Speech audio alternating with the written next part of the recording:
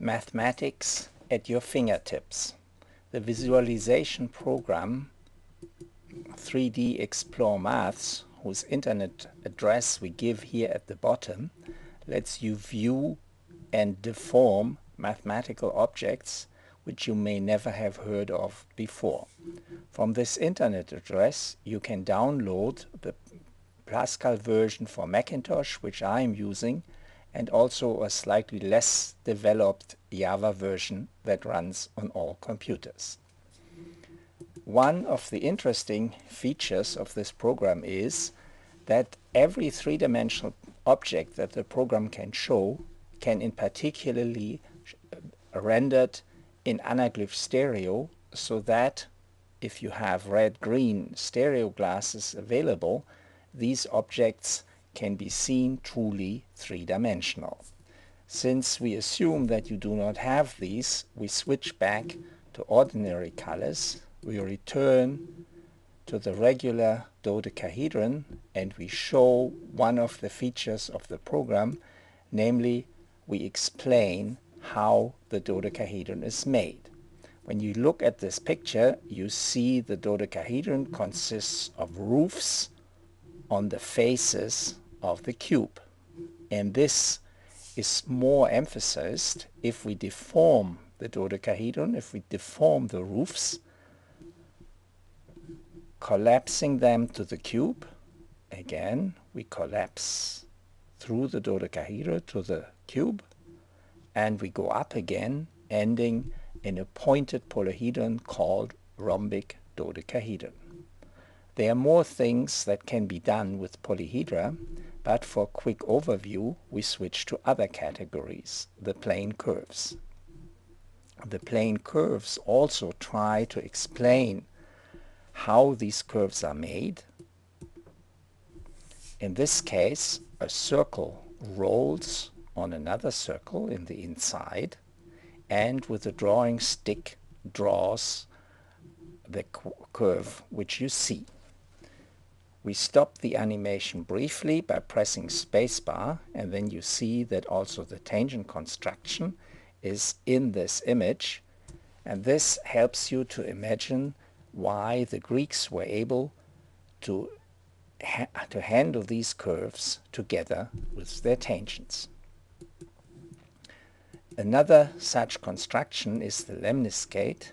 The drawing mechanism here consists of three rods that are connected by joints, and the midpoint of the middle rod draws the curve.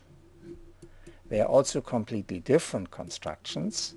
For example, the famous curves of constant widths can be viewed.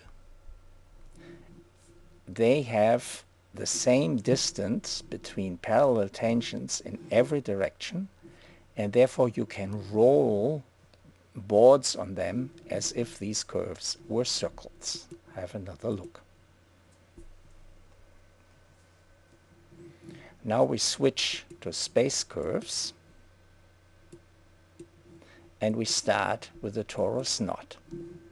This knot looks somewhat complicated from the side.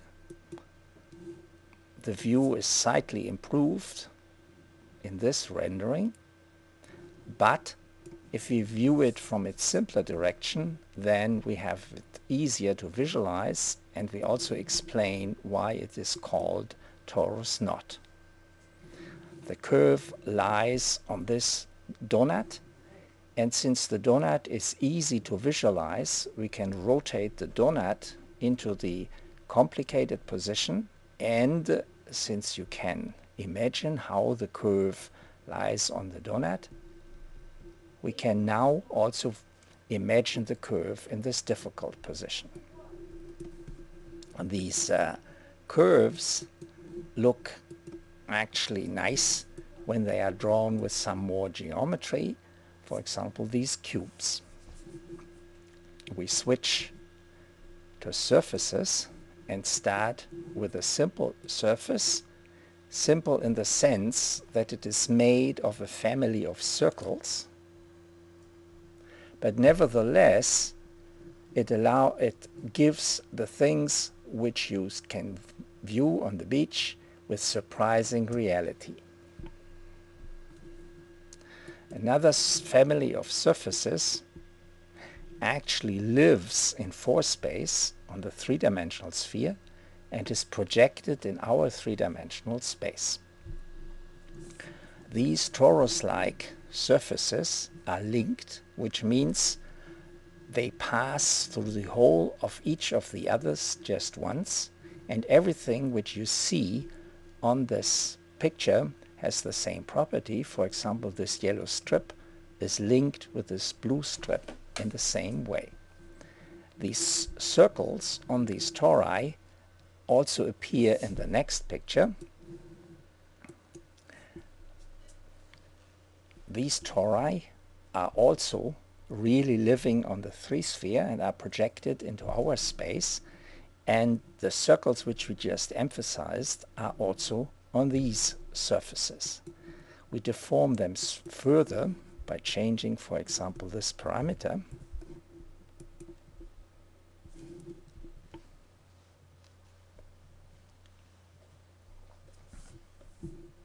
And we play with these surfaces by changing their coloration. We take the default value, the inside is blue and the outside is yellow. We have a large collection of the famous minimal surfaces, and the Costa surface started a rapid development around 1980. There are also user-defined surfaces where you can type in your own formulas and then look what you get, but we won't go into that here. Finally, we switch to the fractal category, and our fractals contain first a collection of curves and then images of other dynamical systems. We start with the Hilbert square filling curve. It is a continuous curve which David Hilbert invented in 1819 to explain how complicated continuous curves may look. Today it is used in connection with the JPEG compression, and if you download a picture from the internet on a sufficiently slow computer, the build-up of the image resembles the pattern which you see on this curve.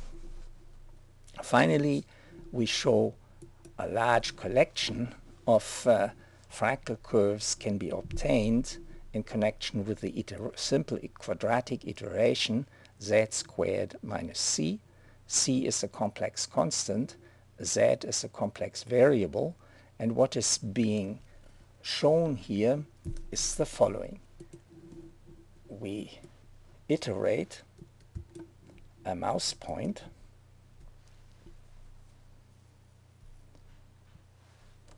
and we see that this mouse point seems to converge under repeated application of this map to an orbit of order 3, so 3 points between which this thing is jumping, and the curve separates the points which wander to infinity from those which have typically the behavior which we have just seen.